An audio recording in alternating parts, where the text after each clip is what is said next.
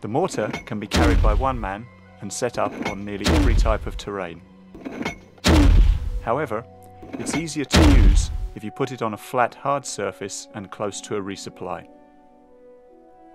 After deploying the mortar, by using the fire or left click button, you can fire straight away.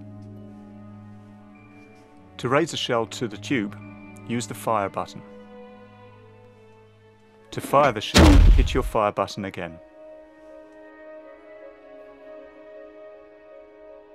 If you see friendlies in the target zone, or your spotter tells you to stop firing, you can lower the shell again by hitting the secondary fire key. To adjust the direction the mortar is facing, use the left and right keys. Both hands are required to turn the mortar, so you cannot do this whilst firing.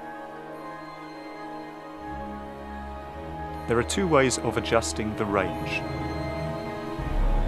The easiest way to get the distance right is by changing the angle of the tube.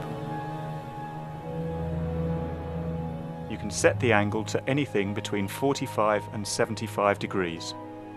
In-game, the angle of the tube is adjusted by using the forward and backward keys. To get a bigger angle, use forward. For a smaller angle, use backward.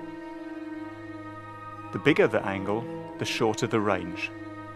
So a lower angle, of say 45 degrees, will give a longer range. You can also adjust the collar at the base of the tube. This regulates the pressure that builds up in the tube when the shell is fired. With fully open vents, the standard setting, you get a shorter range than with fully closed vents. The vents are operated by the lean keys. Lean left to open the vent for shorter ranges, lean right to close it for longer ranges.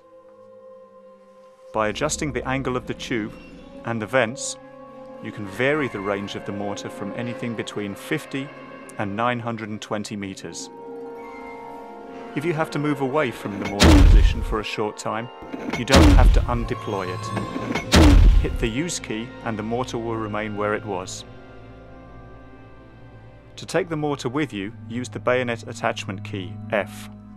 Since the amount of shells you carry is limited, it is always a good idea to deploy close to ammo caches. You can also get more shells if your spotter resupplies you.